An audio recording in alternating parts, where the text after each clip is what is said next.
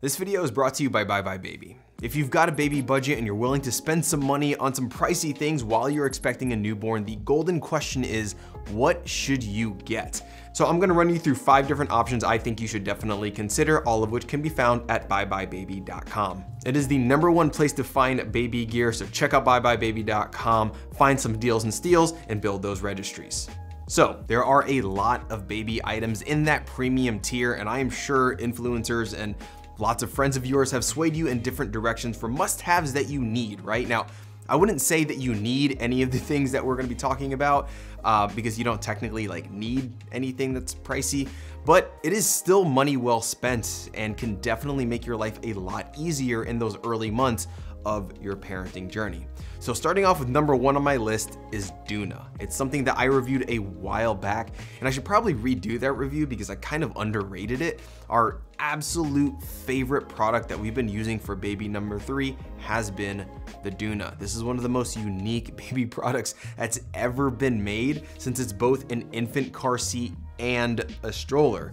Now, for our first 2 kids, we primarily used an Uppababy Mesa car seat that adapted natively to a Vista stroller. And while we've tested multiple options for this YouTube channel, for baby number 3, we were just gonna stick with that formula because it worked, it was great. But at the hospital, we decided to bring along the Doona, and we planned to flip back and forth between that and whatever options that we've had. Uppababy, Mockingbird's been great. Really, from the get-go, the Doona has been our main go-to option, being perfect for daily errand running and being incredibly convenient for our lifestyle of bouncing between school, stores, restaurants, local events. With 2 kids that are a little bit older, it seems that we've got a ton of different activities going on and on. And the last thing that we want is our baby gear slowing us down. Now, that is such a first world problem of having to be inconvenienced by going into your trunk and getting your bulky stroller to open up and snap onto your infant seat. In today's world, we have some of the slimmest, most convenient options that you could possibly find.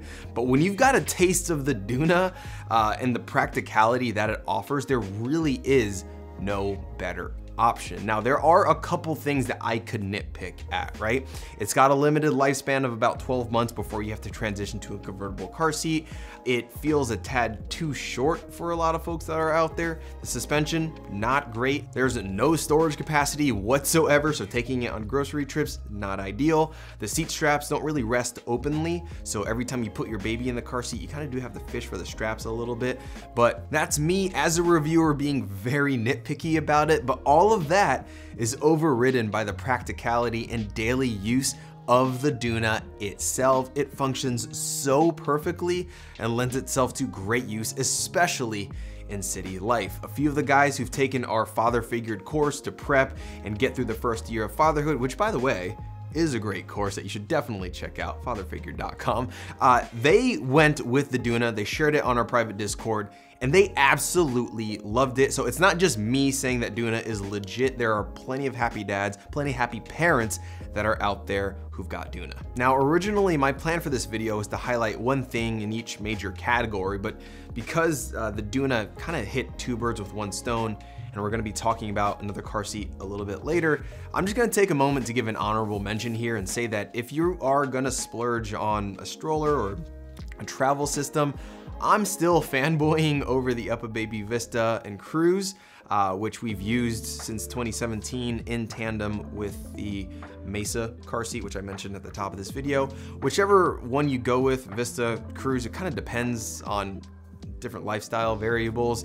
I reviewed both of them on this channel, and I'll have them linked in the description of this video. Moving on, #2 on my list is the BabyBjörn 1 carrier. One of the most requested reviews on my channel is to review baby carriers, and in 5 years, for some reason, I haven't reviewed any. So here it is. The BabyBjörn 1 is my favorite carrier ever. About 98% of the people who are watching this video right now are gonna be actively shopping for a stroller and car seat, but only half of you are gonna add a baby carrier to your registry, and that is a problem. We're gonna talk about the Bjorn in just a sec, but here's the thing about carriers. It is the ultimate hack to calming your baby and increasing bonding time, especially for dads. One study even found that baby wearing reduced infant crying by 43% overall and 51% at night. Now, I'm not gonna lie, nothing can prepare you for the first 2 months with a newborn. It's exhausting, and it kind of sucks. It's beautiful, but like, it kind of sucks. The guys on our father figure Discord, like, we talk about it. It's not an easy time, it's a grind. But for me, a baby carrier was one of the few things that gave us peace during the days that really felt difficult. It's how I kept getting things done around the house while still having the baby close. We've used it for travel. In fact, it is my recommended way to get through airports. And if there are events that are too crowded where strollers can feel a little bit difficult to push, our Bjorn comes in clutch. Now, personally, I love the BabyBjörn 1 over ring slings and other carriers, primarily because of the overall feel for me, especially on my body type. Putting on similar carriers in its price range, like ones from Uppababy, they've always felt like a little bit like a puzzle. And baby wearing can be pretty technical, and if you're not exactly sure what you're doing, it doesn't always feel right. But with the Bjorn, I always found this to be super easy to put on and get my baby in. We have both the mesh version, which is made of a lightweight material and is much more breathable, but we also have their standard one version, which offers a little bit more rigidity.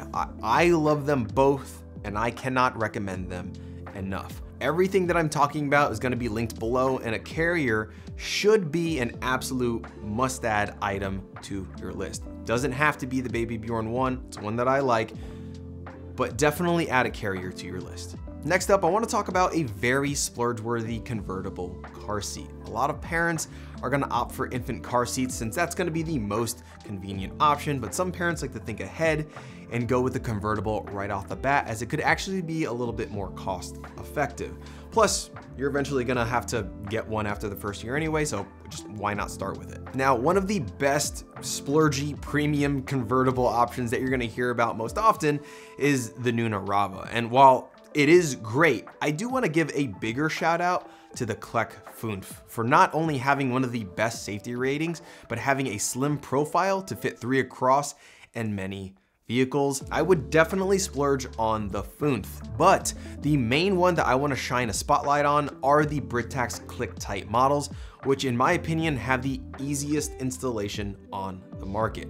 And when you have a single convertible that needs to bounce around between 2 family vehicles, which is kind of like what happened with us, that's a pretty invaluable feature. Fishing a belt through a seat and getting a tight install every single time is not easy to achieve, but with Kyte, it makes it very quick and simple, because at the end of the day, the best car seat, it's a question I get a lot, what's the best car seat? The best car seat is simply the one that is installed properly. And I think Kyte makes it easiest for parents to nail it every time.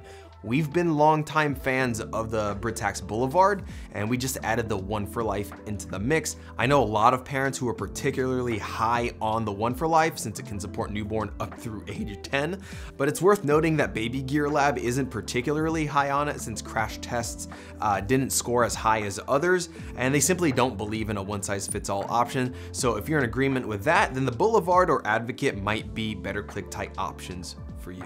So moving on, the next item on my list is gonna be one that we've only recently discovered with baby number 3. This isn't the most outrageously priced thing in comparison to other things on this list, but when we're talking 50 bucks for a sleep sack, it can feel a little bit much. But this is a splurge video, so here's why Kyte Baby has become our favorite sleep sack. This is one of the most thoughtfully designed sleep sacks that you're gonna find. It has zippers on both sides, so you can zip down from the top to make it easier to put the baby in the sleep sack, or zip up from the bottom for easy access to the diaper for those midnight changes. Now, a sleep sack is something that we use every time the baby sleeps, so that's a couple times a day, every single day. So for us, $50 investment is actually worth it for something that we're using daily.